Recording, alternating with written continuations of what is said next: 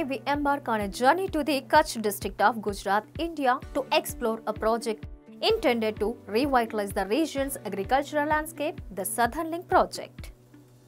This multi-phased initiative is unfolding in two strategic phases. Phase 1 is currently in full swing and poised to transform Kutch's agricultural sector. At the core of Phase 1 lies an impressive pipeline network spanning around 186 kilometers long.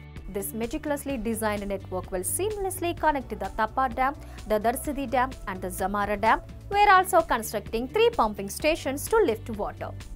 More than 50 kilometers of the pipeline network have been laid so far, and the construction of the pumping stations is also progressing. Upon completion, Phase 1 will serve as a catalyst for substantial growth within the Kutch district. This project will provide water to over 38,000 hectares of agricultural land, fostering water security for countless farmers. Additionally, 28 minor irrigation schemes throughout the region are poised to benefit significantly, leading to a remarkable increase in overall agricultural productivity. At MEIL, we are driven by a vision beyond mere infrastructure development.